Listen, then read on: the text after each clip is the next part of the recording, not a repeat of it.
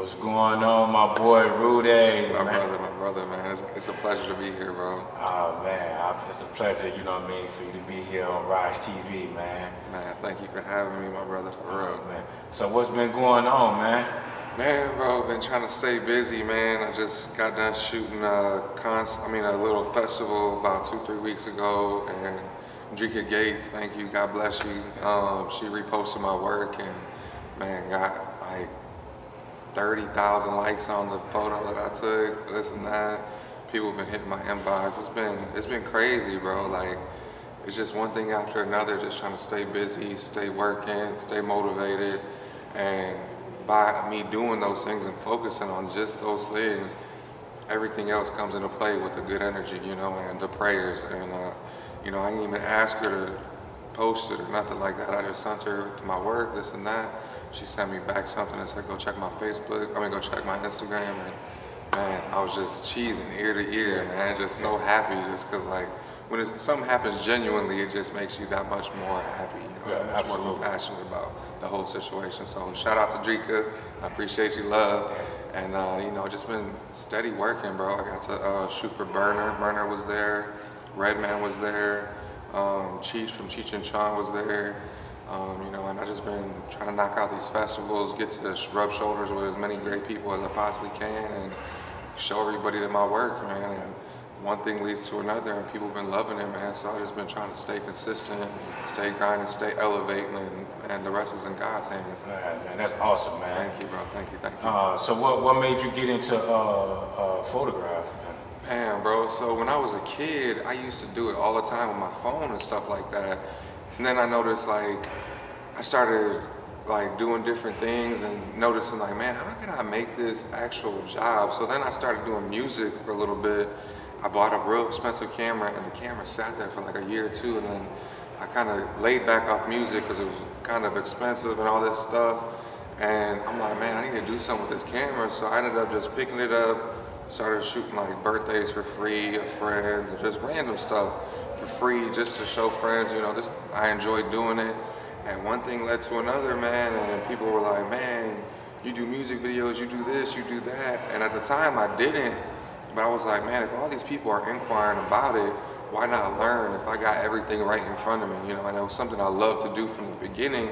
I just never thought I could really take it serious. So then I ended up making a logo, making a name, getting my website going, all these things, and then it went from something that people thought I was like doing for fun and jokes and giggles to full-fledged 40 hours a week, if not more, working dang near 7 days a week, just trying to steady grind, grow my business, elevate myself, learn more. And I would say the first 2 years, it was just a crazy learning curve. You know, I was always on YouTube learning, always buying classes, reading, going to events to just like learn the areas and learn this different stuff. And then I got a call one day from Boozy's manager, and he's like, hey, we're gonna be up north and we don't got a cameraman, would you be willing to come down? So this was my, excuse me, this is probably 3 to 6 months of me taking camera work serious. And so I go up there, and everything that could go wrong went wrong. You know, I broke a lens that day, I lost my keys, 2 of my cards ended up going bad. It was just crazy, bro, but it was the biggest learning experience that I've ever had in my life, because after that, I promised myself I'll never go through these things again, because I was like, all this stuff happened before even Boozy got on stage, and that was the main person I had to shoot. And I'm transferring files, doing all of this, looking for my keys, all kinds of stuff. And then he gets on stage and I'm like, man, forget everything else. Let me just focus on what I gotta do. And the photos, they turned out all right. You know, they weren't the best photos that I've ever done, but it was my first time ever in a big event, in a dark event, this and that. And so it was a big learning curve. And then that happened. So then people started seeing that, you know, I was just constantly working, constantly grinding. And one thing leads to another. 2 or 3 years later, they call me again, and they're like, we want you to cover the Boozy Bash. And the Boozy Bash is a big event. I'm talking about Lil Baby was there, The Baby was there, Ray was there. It was a 2-day event. There was an R&B event, and then there was a hip hop event. And probably some of the biggest artists, they flew me out there. you know, they paid for my hotel and stuff. And shout out to my boy Gotti, man. He made all this stuff happen. And it's just literally by staying consistent and staying working. And, you know, the first time I did a shoot for Boozy, it wasn't the best work, but he seen that my consistency was there and that my devotion was there. So that's what led them to call me again. And then this time, Boozy knew that, like, I was the photographer. Like, there was 15, 20 other photographers around me, but he knew I was the one. So, like, and there's a photo that went viral on Instagram where Boozy's pointing to me, and there's like 20, 15 other photographers, but he knew I was the one. So that everybody else is looking at me. There was so many people there. It was great experience, man. Probably one of the most humble, most dopest experiences that I've gone through, man. So by you getting into photography, like, how did it happen so fast that you got into the celebrity world? Because, you know, normally, you know, it takes people, you know, years, you know what I mean, to actually get to that level. 100%. But by you know what I mean, just starting off, you know, you instantly, you know what I mean, go to that next level. So I feel like a lot of it was fate and God, but also just my devotion towards my craft. Everything that I do, whether it be photography or just anything in life, I try to do to the best of my ability, reach out to the best people, you know, do the best that I can. And by doing that, it kind of transpired into the photo world, and people would see the character that I bring around these celebrities and what I bring to the table, more so than just my photos. Because a lot of the time people are around for celebrities and stuff like that, they start acting weird and start feeling different types of ways and stuff like that, and they noticed that my energy was always cool, calm, and composed. And no matter who I'm around, who I'm touching elbows with, and who I'm talking to, like, I'm gonna talk to you just the same as I'm gonna talk to Boozy, or the same I'm gonna talk to Drika. Like, just be as real and genuine as I possibly can. And I think that's what transpired, just the wave of celebrities coming my way, because, like, it started with Boozy, and then I'd get calls from other people, and then everybody just seen that, you know, I don't know, man, it's crazy how just God works, man. And it was crazy because, like, one of Boozy's managers at the time was kind of like a right-hand man to me, and he believed in me before I really believed in myself. And he would bring me along, be like, here, I want you to use this platform to get yourself bigger, this and that. And that's exactly what happened. So I took a picture with Boozy, we chopped it up, I did some photos for Twister and Boozy that day, and the rest kind of just like blew up, man. And the photos they were decent, but they weren't like, oh, amazing photos. You know, now I can really do some, in my eyes, amazing work because I've been doing it for so long. But really, I think it's just the energy that I bring and the dedication that I bring. That, you know, if you tell me a time and a date and you say, I expect you to be here at this time, I'm going to be there at that time, and don't expect nothing less but the best, because that's all I try to bring. And I think it's just like word of mouth and energy, man, really, to be honest. And it's crazy because I don't even have an answer for that, bro. Like, it's just God, bro. Like, he just knows that I was a good person and that I deserve to be in those situations. So he put me in those situations to see how I handle myself. And then people would see how I did, and then they'd be like, man, let me recommend him to this person. Let me recommend him to this person. And it was a trickle effect from there. So what kind of advice can you give, you know what I mean, somebody that's starting off and trying to get to where you at so fast, but it don't happen to everybody, you know what I mean? But if somebody want to get into film or, you know, photographing and things like that, like, what would you, you know what I mean, tell them, you know, I would advise them to, one, constantly learn, constantly be on YouTube, learn anything you have a thought of. How do I do this? How do I make my stuff look more cinematic? How do I, any thought you have in your head, put it on YouTube and try to figure out those answers. I was on YouTube like literally 12 hours a day, watching videos all day, every day for a year. And then I'd go to classes and find classes that I liked and watch those and constantly grind. And don't be discouraged about doing free work. A lot of my work at start was free, but that's what elevated me to the next level. It might have been free, but I was working so much. I was literally working 7 days a week, doing anything in my power to do photography for anyone, anything, at any time. And that's what set me apart from everybody else. They would see my work constantly growing, constantly getting put out, constantly feeding it on their feeds. And I think that's what elevated me so quick, was that the constant grind, the constant learning, and the constant post. Like every day I'm boom, posting, pumping down people's throats, and eventually people are gonna catch on and be like, man, this dude's serious about his craft, man, this dude's not playing, da da da. So then that leads to more people recommending you to other people, more people recommending you to this person and that person, and that's what starts the income, and that's what fuels the fire. So once the income started coming, I'm just like, man, I was doing this for free at one point. Right. So now that the income's coming, let me really focus in on how to get my financials in order, how to get my stuff together. But don't be discouraged by doing free work, because free work is what got me to where I am today. Yeah, man, that's awesome, man. Thank you, bro. Man, so moving on to another subject, by being a minority, right? Do you see more of Hispanics in that field that you in? I actually do, man. It's very surprising to me. And one thing I love about photography is it's a very diverse culture. I've seen a lot of Hispanics, African Americans, Caucasians, and the thing is, though, I love seeing minorities take a craft and go from something that they used to do for fun and take it to a full-fledged business. And that's what really tickles me, is like, people be seeing me and be like, man, you started this from the ground and you got a full business. And I be saying the same thing to other people, like, man, bro, I see you going hard. Like, I see myself in them. But yes, I have seen a lot of Hispanics in this culture, and which I love, because, like, man, I feel like Hispanics are a lot of creators. They draw a lot, they do a lot of tattoos. So it's like only right we put ourselves in that creative realm, you know? And so it's just beautiful to be able to see all the different cultures, all the different groups to come together and put their mind together through art and show themselves through art. It's exhilarating, man. It's beautiful, man. I don't know if you got a chance to see an interview.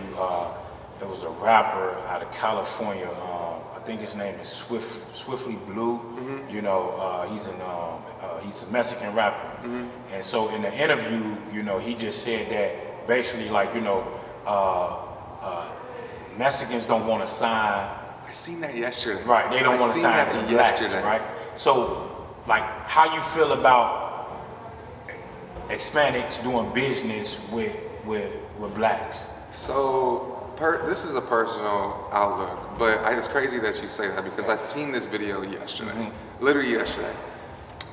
This is a personal outlook because that man comes from the incarcerated world, which is a whole different world out there in there, and which I understand his outlook, where he said he wants to only work with Mexicans because if he goes to jail, that's all he's working with is Mexicans. But from a personal experience, you know, my African American brothers are just like my brother or sister from blood or not. Like, I really coincide with my African American brothers because they have put me in positions to be in a higher anarchy of, you know, sophisticated brothers, some really entrepreneur brothers, and that influences me. That I don't care if you're brown, white, green, or orange, as long as you're doing something positive and doing it for the people, for the culture, like, I'm all for it. And like, I love that. So like, if it was me and it was an African American person trying to sign me to a higher label or something bigger,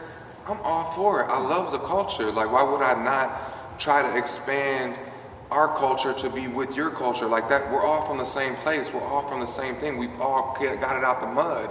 So like, why should I not be able to work with you and both of us share our stories and both of us tell our histories? And, you know, it may be different roots, but it's all got the same kind of outlook and goal, is to get out of the gutter, to get our families out of these poverty-stricken areas. And like, so personally, I don't agree with that, but I'm not in his situation or his shoes.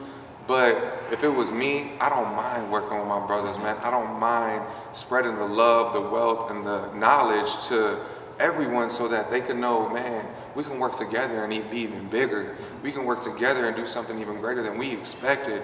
So like, you know, personally, I love working with my brothers. I love working with different cultures and different individuals to learn about them, and they can learn about me, and we can go and coincide and go ahead and go crazy. So would you say that, like, since when Donald Trump was in the office, would you say he basically like separated the blacks from, or created the madness of blacks, whites, Hispanics, and things like that? Would you say that? I don't like talking about politics a lot, but I will say this, that Donald Trump may have put the wedges in between the ethnicities, but he called it how he saw it. So I respect the man, because even though he might have been crazy and you know, man of just many different profiles, he called it how he seen it. And he told y'all that basically this life that we're living in the United States, it's a reality TV show, and he made it that. And you know, he never said that he wasn't going to. He just did what he wanted. And I salute a man that, you know, doesn't care what you think and doesn't care what you say, and he's gonna just tell it how it is. I respect that personally. But did he bring the Caucasian culture back out to say, you know, basically stand up and say, F this person, F that person because the color? Yeah, but it's always been there. So he just basically rerouted them and let them know, like, you know, we could still stand for ourselves and stuff like that. But honestly, if you really do the research and you really look at the numbers, he helped a lot of African Americans. He helped a lot of businesses. When Trump was in office, I made the most money that I've ever made in my life. So like, that has to say something. That has to do something. It has to have some sort of credibility. So, you know, do I like the man personally? No, not really. I don't like the way he stands. But do I like the way he handles himself business-wise? And do I like the way he just says whatever the hell he wants? I do honor the man for that. So, you know, it is what it is. Do you think that it's more of like white versus black in today's society since he was in office? And, you know, I mean, now that we have, you know, Biden in there, I mean, do you see any hope? All right, so from that, I say, like I said, Trump made it more known that, like, basically, if I'm Caucasian, I don't care what you think. I'm gonna stand by with my people and this and that, which that was always there, you know, but he was able to, I guess that white supremacy, he just made it stronger, I guess, or whatever. But with that being all said, like, the person we have in office today, Biden, like, inflation's at its all-time high within 40 years, you know. This man speaks and he sounds like he's saying a whole bunch of nothing.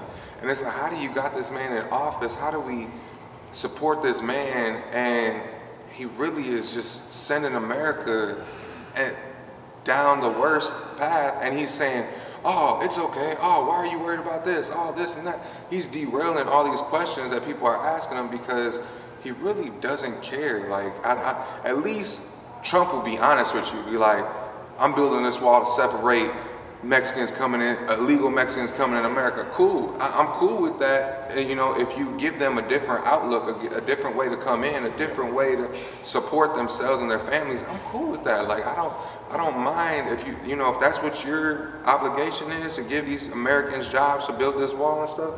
It is what it is, bro. Like, I can't say or do nothing about the situation. So like, I kind of have my opinion and just let it go. But this man Biden in office right now, he ain't doing us all, none of us no good. So if you have a solution, what would that be to fix the problem with blacks versus white, Hispanics versus black? You know what I mean? The problem. What would be your solution? I would say, you know, more of unity, and let's stop talking color. Let's stop talking white, black, Caucasian, African American, Hispanic. Let's start talking unity. Let's start talking, let's work together. Let's start bringing these businesses together. Let's start, you know, I went to convention the other day, and it was for the toll road. And the toll road has a thing now to where they usually only go with these big corporations, and most of these big corporations are managed by Caucasian individuals. Now they got a minority thing where they have to go to the minorities first. The individuals that are licensed first, that are minorities, they go to them first. Say there's 5 big companies, they're all minority. They got to go to them first and figure out, yes, this person's a candidate. Yes, no, this person doesn't work out for this reason. And they have to have a specific reason why that person doesn't work out. And they break these jobs up to give them to the minorities first, to give them to people of color first, so that there's equal opportunity. And I think that's what will change the game, giving us the equal opportunity, the chance, letting us learn and understand the things that are out there, the grants, giving us the opportunity to have the same structure that the Caucasians do, but actually helping us along, because a lot of the Caucasians get taught by their grandparents, by their parents, taxes, all these other things. We were never taught these things. Yeah. We were never inherited with the knowledge about grants and learning these things. Just being a minority, I was, during COVID, I got a grant, and I would have never known this thing unless one of my brothers, who is African American, told me, hey man, fill out this grant application. It's for Mexicans, and it's for somebody that's going through COVID and owns a business for longer than 2 years. I went through with it and got the grant, and that helped me through COVID, one of the biggest blessings. Yeah. But I would have never known that if they didn't guide me, if they didn't let me know, if he didn't let me know like the sauce, And I think that's what it is equal opportunity for everybody. That's what will change the game. Let's stop talking colors and let's start talking opportunity and money and financials and education all together, because yeah, we may come from different backgrounds, but we can all learn from each other. So let's stop with the color and the racial slurs and this and that. You're my brother, yeah. And we ain't from the same background, but you're my brother. I'm gonna consider you my brother.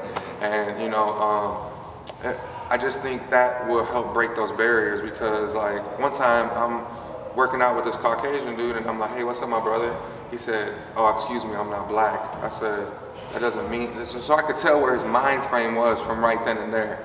So I was just like, no, okay, my apologies. I'll take, and I just took my energy elsewhere, because I knew he wasn't on the right realm of understanding. But he doesn't understand because of all the news and everybody, Caucasian, white this, black, African American this, Asian, Chinese this, and we need to stop labeling and start grouping and start utilizing and start understanding each other. And I think that'll make a big difference. Yeah, I totally agree with you.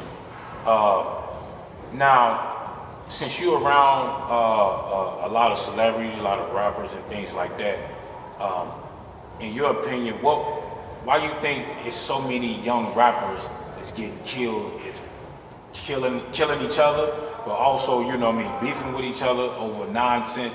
So, what kind of vision you see to the point where it's like it's either escalating, it's going to either escalate or it's going to decrease? Like what you see? Why is it happening so much? So I feel like because these younger generations sees these celebrities, out here on live, out here on Facebook going crazy, out here, they try to manipulate that. And what they have to understand is they don't got the same structure that these celebrities got, whether it be in a state house that's out from the hood, whether it be in a gated community that's gonna help somebody from coming into that community.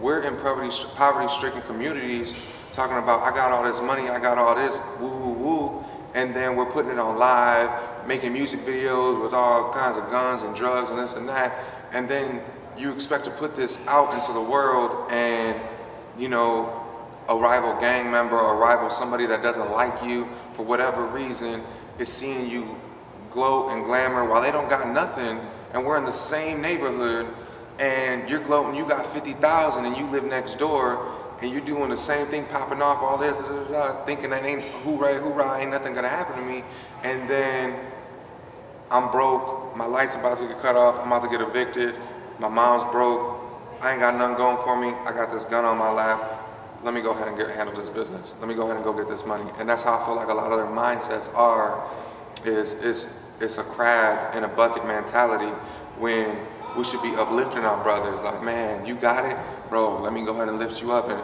put you on my platform. Let me share your stuff so that you can get popping and this and that. It's more of, no, I don't want him popping because I'm broke now. Let me go ahead and take his stuff. Let me go ahead and show everybody on camera that he ain't really about it, this and that. And I think it's just a constant battle war of, you know, who's got the bigger ego, who's got the bigger head. And it's like, it's not about that, man. We should be lifting our brothers up. Like, man, okay, you know, you made X amount of money on the streets. Let me show you how to make that legitly. Let me show you how to pay taxes on that so you can do something with your money. Let me give you this knowledge that I know so we can help build each other up. And I think there ain't enough of that, man. There ain't enough of, you know, a lot of the OGs just showing, you know, that that's not the right way. You know, we gotta hold ourselves accountable for what we got and our actions, and stop going after our egos and trying to diminish this next person next to us because they made 50 grand on the streets or this and that, and they want to be the next hot thing. They want to be the next hot star.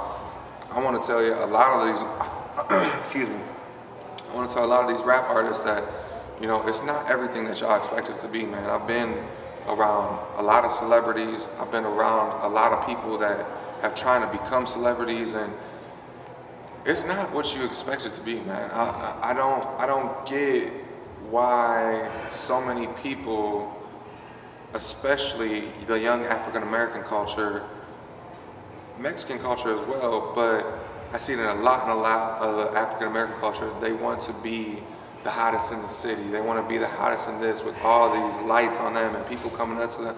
To be honest, it gets draining. I've been in this situation, and I don't like where random people coming up to me while I'm trying to do something and this and that and trying to talk to you and this and that. You know, it's draining, man. So like, yeah, at first it's nice and it feels good and stuff like that, but at the end of the day, man, it's really not what y'all expect it to be. And I just want y'all to say, be careful what y'all wish for, because, you know, there's people that are in that situation that be like, man, if I would have known this, I really wouldn't be in this situation. I really wouldn't want to be here, because you're really putting a target on your back, riding around with these big chains, riding around with all this money. There's people that ain't got nothing. Do you think a rapper is the most dangerous?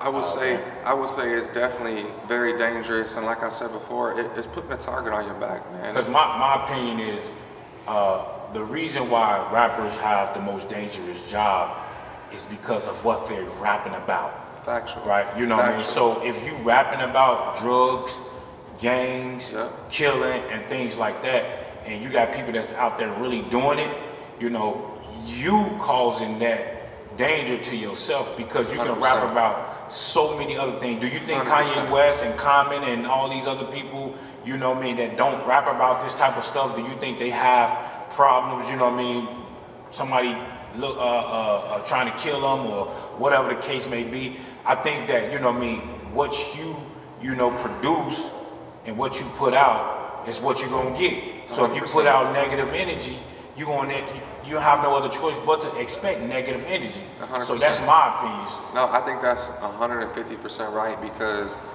what you speak is what you become, and what you speak is what you manifest in life.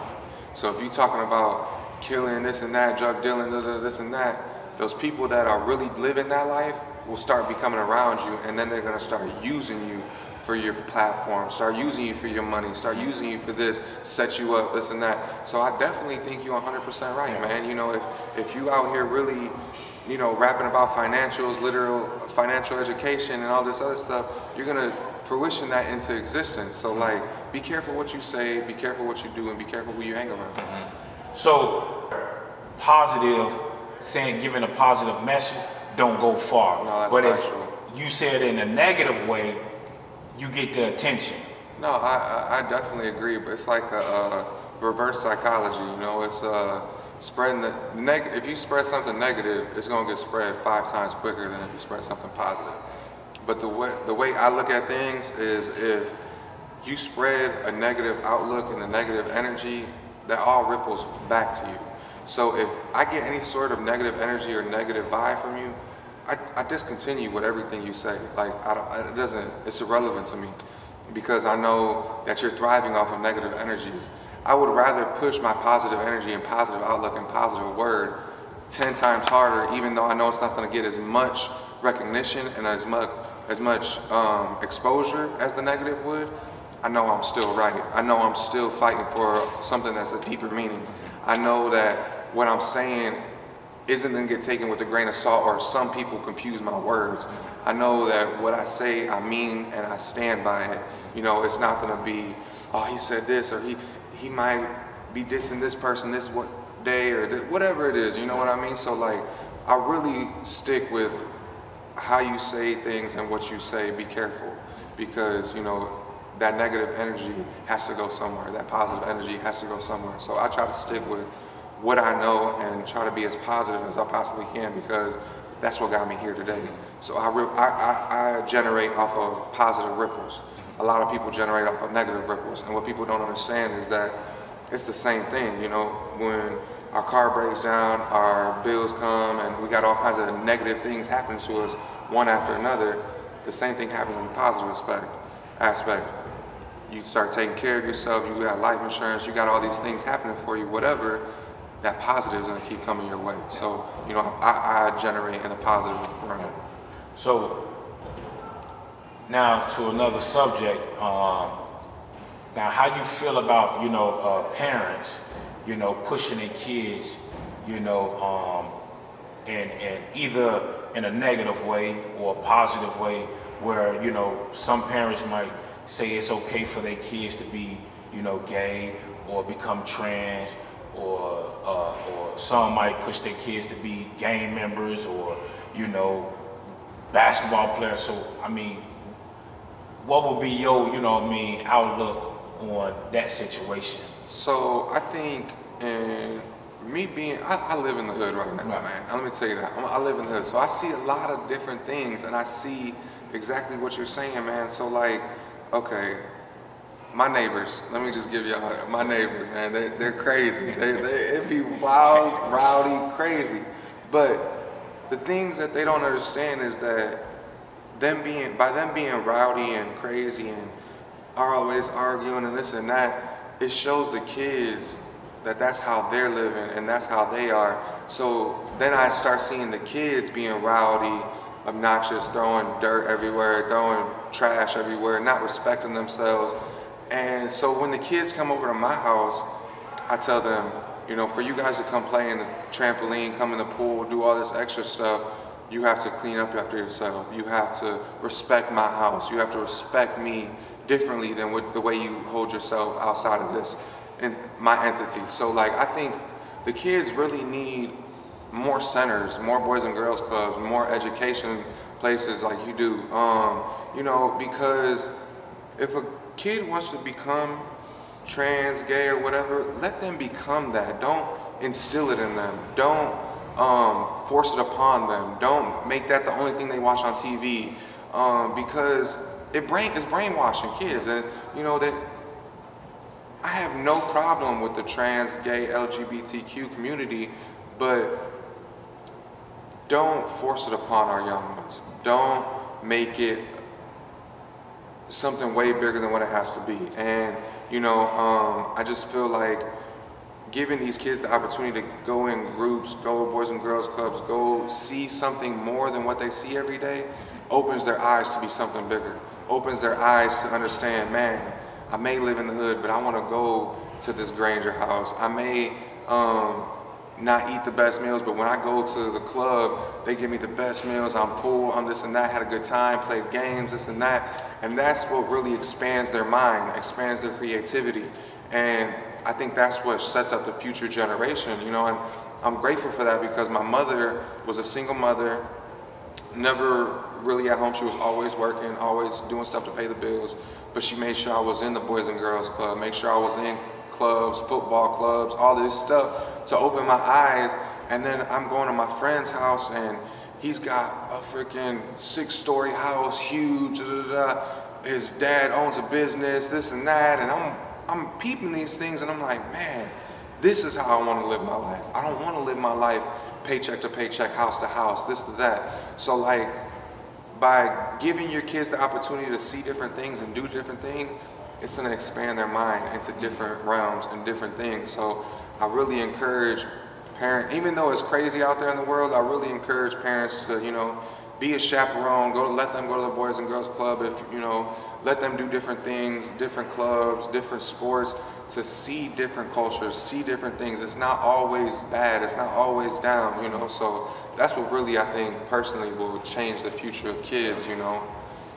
Do you think, since it's social media, you know, it's basically like increasing the way the future look like, you know what I mean? Everything is going to basically be technology. Yeah. Do you think it's going to get worse or it's going to decrease? Because, man, honestly, you know, kids are exposed to so much now. 100%. You know what I mean? Because of social media.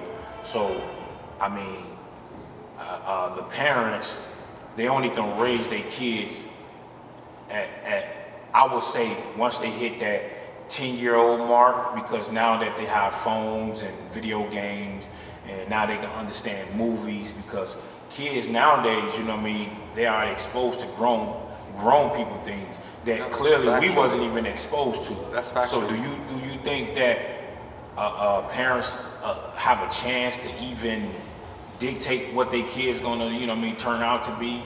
I really do. I think what it comes down to at the end of the day is to be able to communicate with your kid, be honest with your kid.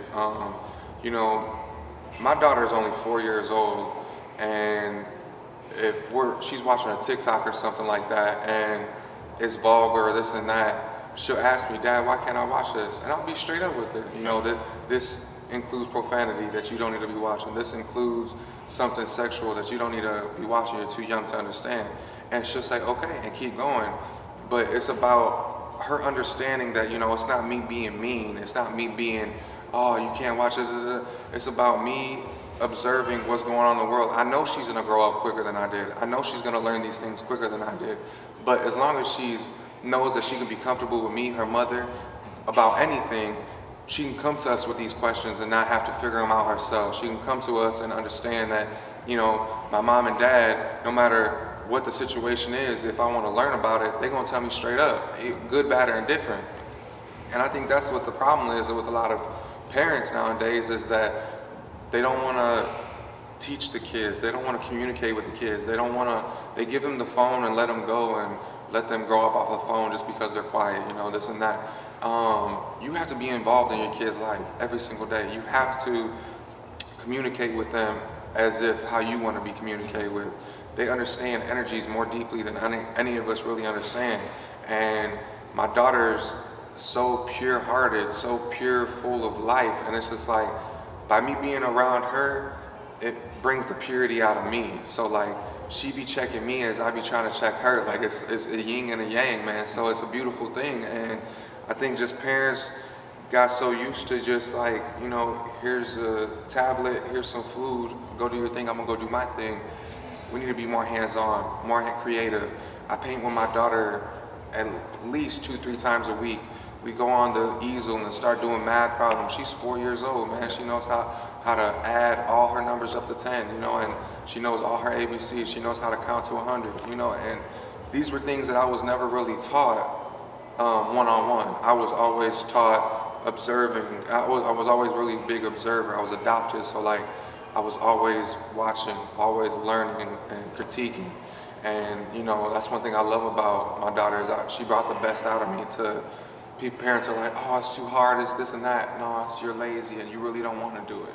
So, you know, I say that with a grain of salt, because God bless y'all parents, man. Y'all know y'all got a lot on your hands. Y'all got bills, family, this and that, all this stuff happening. But take that time to invest in your kids. You'll see the difference and you'll feel the difference, you know. And I know you just said that, you know, you was adopted. You know, were you adopted by, you know what I mean, a Caucasian family, a white family, I mean a black family, a Hispanic family? I was adopted by a Puerto Rican family, man. So my mom was a nurse to my sister. My sister was chronically ill.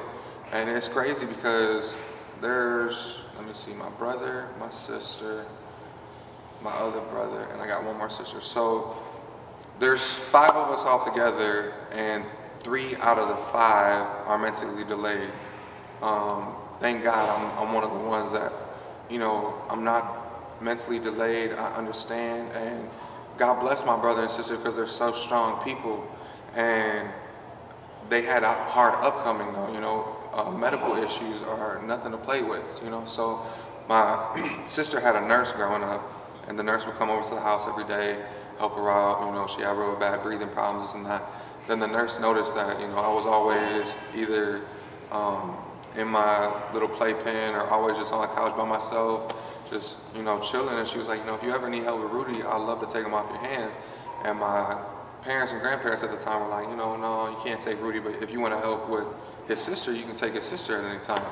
And she was like, no, I really just want Rudy, you know, this and that. So after a long time coming, they're like, you know what, actually, we're going to go ahead and take you up on that offer. And they gave her to which I know my mom today. God bless you, Mama. Thank you. I appreciate you. Which is a Puerto Rican family. And they took me in with open arms, man. And I love it because I've seen so many diversity cultures. I've seen so many diversity things. And I've been always gifted, man. I've always been in the right place at the right time, and God has always, even if I wasn't, God has always shown me that, you know, I'm putting you through this lesson for a reason. I want you to learn and understand.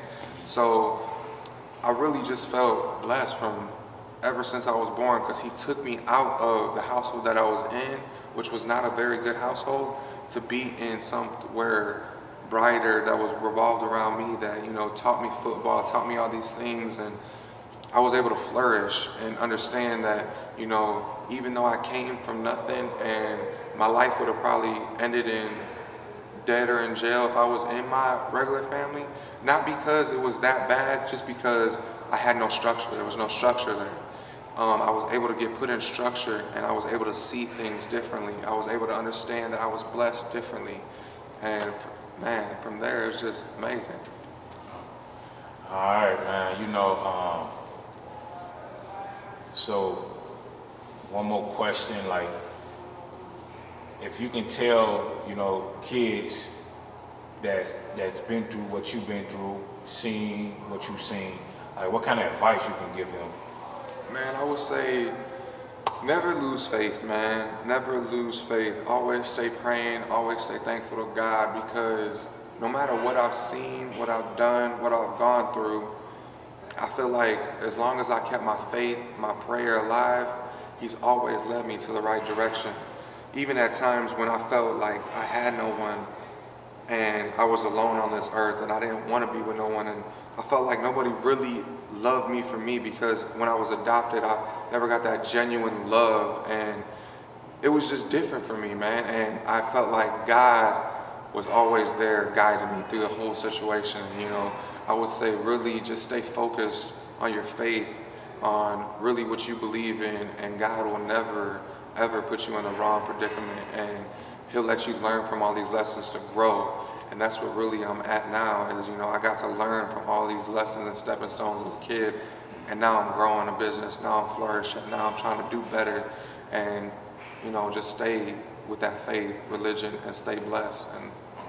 And So if somebody want to reach out to you, man, what's the contact from the social media or email? Yep. I mean, where they can find you at? So my email is rudyrodriguez1993@gmail.com. All of my platforms, Instagram, Facebook, is all Drowsy Rodriguez, DROWZ_Y Rodriguez. And last but not least, my website is rodriguezproduction.com, and you can reach me on any one of those. You know, I'm not one of those people where you message me and I'm not gonna ever get back to you. I read all my inboxes. I get back to everybody if you're on some relevant stuff, and let's spread this positivity. Let's spread these blessings. Thank you for having me, my brother. Man, it's a blessing, bro. All right, man. I appreciate you, Rudy, for having you, man. You know, man, it was a pleasure, man. Until next time, man, you know, this just the beginning. You know, I already know. Until the next time, man, we gonna talk it, and we're gonna chop it up even more. It's a lot to talk about. You know what I mean? I appreciate you for coming to Rise TV, deep dive, man. Every time we come together, we deep dive in these conversations. And I love it because it's like a breath of fresh air. It's like talking to my brother one-on-one, man, and it's just, we deep dive in these conversations because we've been here before, man. Absolutely. And people don't really understand that, man. You my brother, I appreciate you for having me, brother. You too, man, Rudy. For sure. All right.